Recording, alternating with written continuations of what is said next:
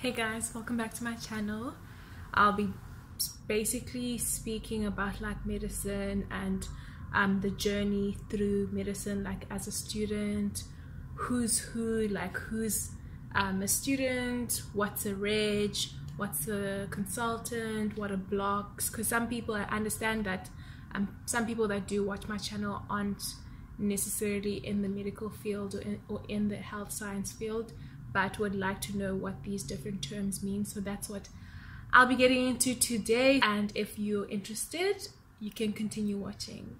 Guys, also please don't forget to like my videos and to please subscribe if you haven't, if you're new to my channel. Okay, let's get into the video. Okay, so basically our journey through medical school as an undergraduate student is basically 6 years. While at UCT, I know that at different universities it's shorter. Like I think in the University of Free State they do 5 years, but here at UCT and at most universities around the country we do 6 years of undergraduate training. For anyone who's watching and who's an international student, in South Africa we don't do pre-med degrees, or we don't do that. It's literally after matric. So when I finished with matric, I went straight into becoming an undergraduate student studying towards my MBCHB degree.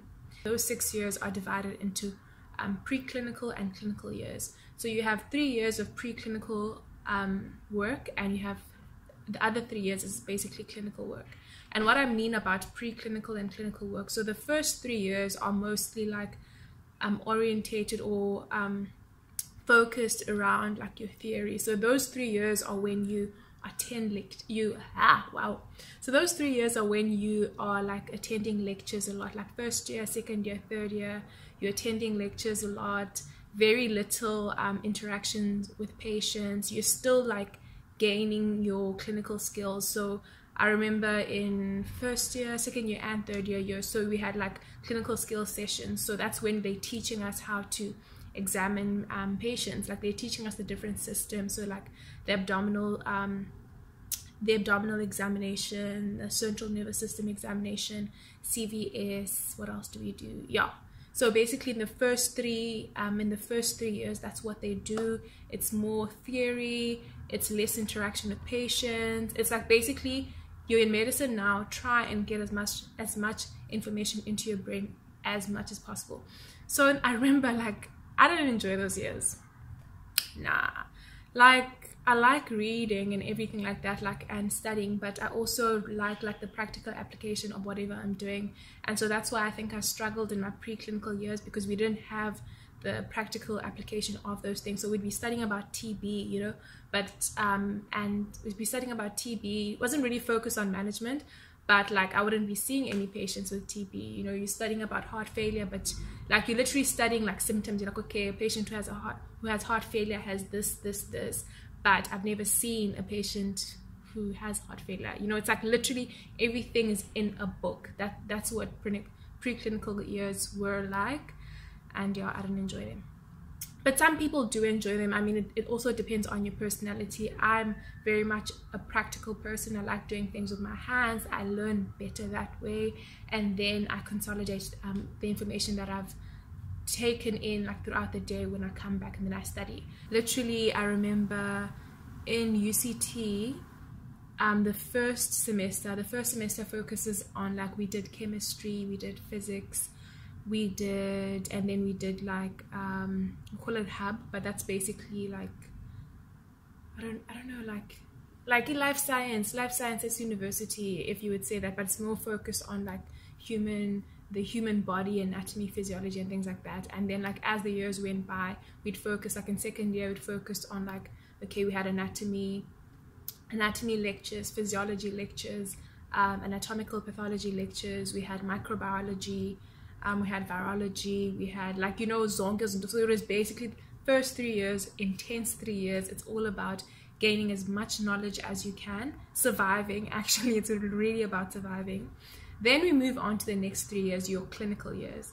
So your clinical years are focused around now I think the reasoning behind it is now you have all the knowledge, like now well, not all of it, but like now you've gained as much knowledge as you could in your preclinical years. Now it's like the practical application of that knowledge. So now this is from 4th year to 6th year. Now literally 90%, maybe 95, maybe we can say 90 to 95% of your time you spend in the hospital.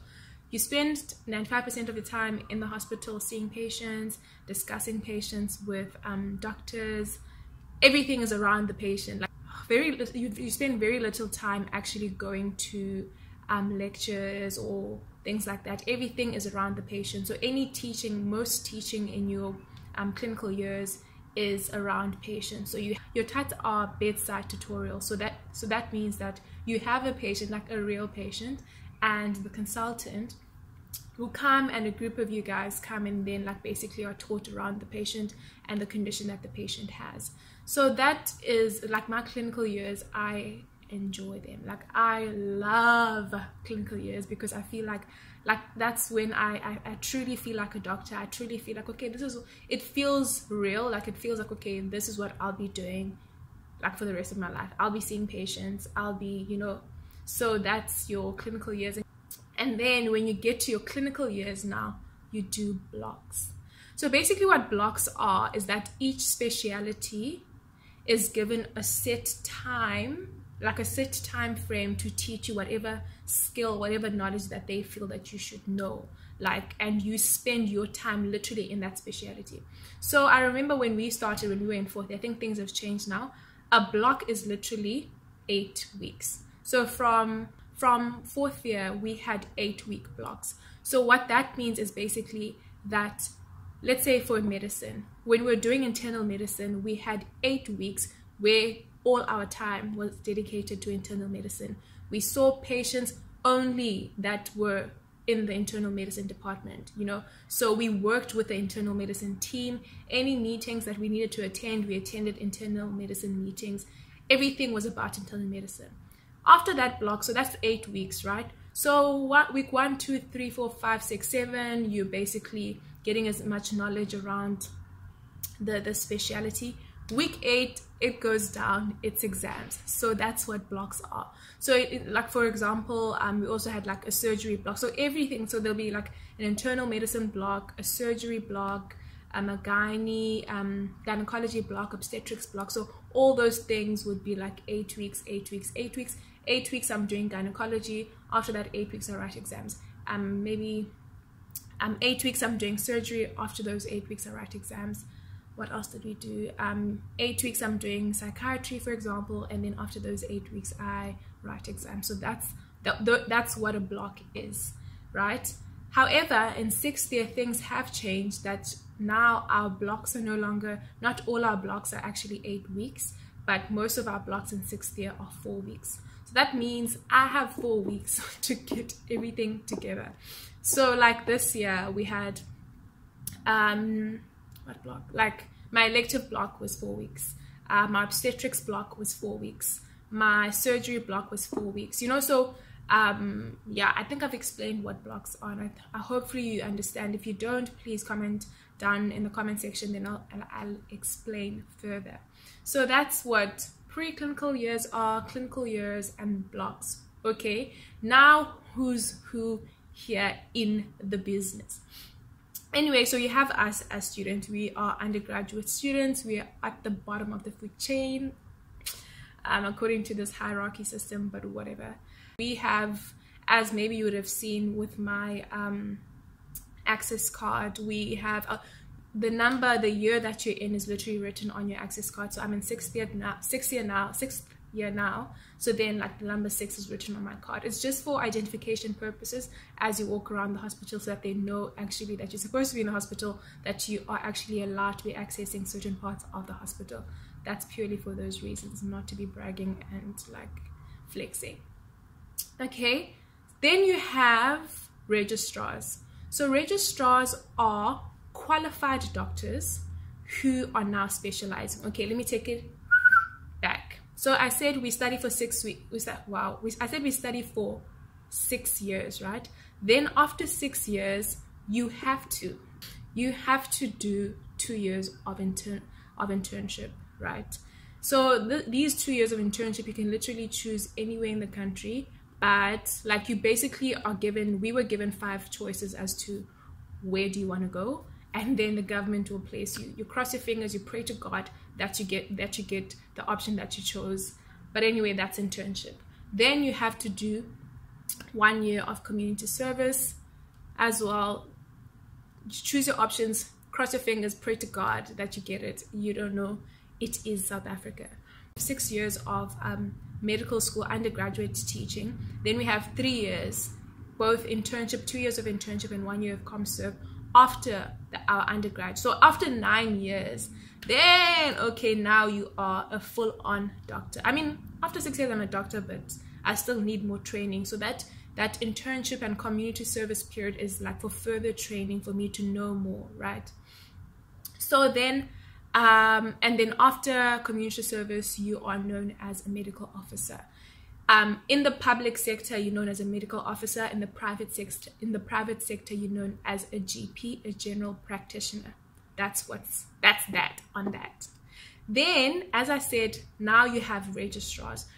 Registrars are doctors that have qualified. They are qualified doctors. They've done their internship, they've done their community service, and they're now specializing towards becoming whatever department they've chosen. So like, for example, I want to do orthopedics. So once I've done my community service and once I've done my internship, I will be a registrar in the orthopedics department, because then I want to become an orthopedic surgeon. So that's what a registrar is. Then the last one, the top, like according to hierarchy. Then you have your consultant. So your consultant, the consultant finished medical school, they did their 2 years internship, they did their 1 year ComServe, they specialized, they did their registrarship, and they have qualified. A consultant is a specialist, so they specialize in that particular field. So at the end of 6 years, we all like doctors, but a specialist like specialize. I don't know if I'm making sense, but specialize in that field. Prof, when I was doing my elective, Prof is an orthopedic surgeon. That means that he specializes in orthopedics, you know, so that's what a consultant is. You have different types of consultants because there are different types of departments within medicine. So you would have a dermatology consultant, you would have your internal medicine consultant, a cardiologist is a consultant, orthopedic surgeon is a consultant, a general surgeon is a consultant, who else? A hepatologist is a consultant. Like anyone who has specialized and is a specialist is a consultant in the public sector. I think in America they call them attending or something like that, something, you know, that word from Grace, but that's what they call them there. Here we call them consultants. So that's what it means. So consultants usually run firms. They are like registrars are under consultants. Registrars have to report to consultants. Yeah, I hope this makes sense to everyone, and I hope it's cleared up a lot of confusion when I keep speaking about consultants, registrars, interns, and things like that. So I want to be an orthopedics consultant. Okay guys, I hope this video has been very helpful.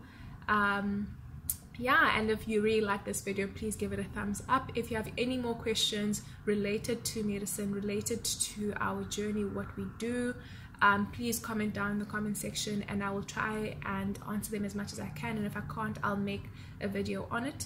I also plan to do a video. I hear you guys, I really do. I hear you. Like, people have been commenting saying like, how do I study and things like that. I should make a video on how I study. I hear you. I will make a video on that. It's just that, like, obviously it's been a new year. I've been changing a few things here and there about how I study, so I didn't want to make a video prematurely, but now I feel like I kind of have a good understanding of how I study. It's towards the end of the year, so I'll make that video. Anyway guys, I've been rambling on. I hope you enjoyed this video. Again, please don't forget to give this video a thumbs up. Those of you guys who haven't subscribed and you're new, to my channel, welcome. And please subscribe to my channel. Okay guys, bye, see you in my next video.